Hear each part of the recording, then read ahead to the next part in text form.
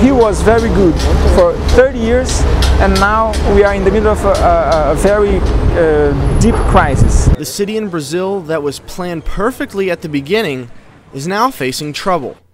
Curitiba, Brazil had a major urban planning redesign to hold a population of about 1 million people in the 1960s.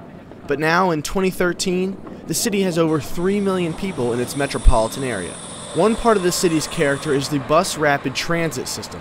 It was formed to bring efficiency to the public transportation system by having specific buses and routes for the citizens of Curitiba. Urban planning professor Fabio Dorate says that the main trouble for the BRT is not the buses, but the people who are riding them. People here in Brazil prefer to live in towers than in houses.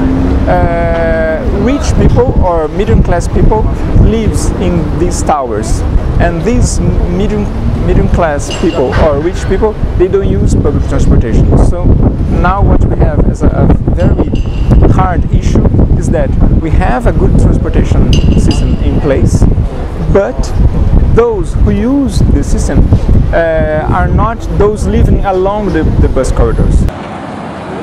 He adds that the government doesn't always agree on what the next step the BRT should take. We have Curitiba planning doing something, but a different city doing exactly the opposite. So it's terrible for transportation issues.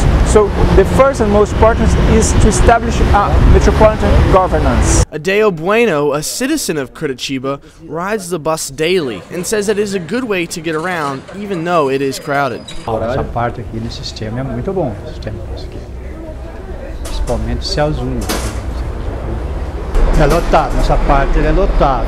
Confortável é bem confortável, só que vive direto lotado. Essa parte. There may be only one final way to solve the problem that the population and the transportation has brought to the city. They are not technological improvements, but they are political improvements. One of them, the metropolitan governance, and the second, changing the land use to stimulate that poor people live along the corridors. Bolich, Dateline Brazil.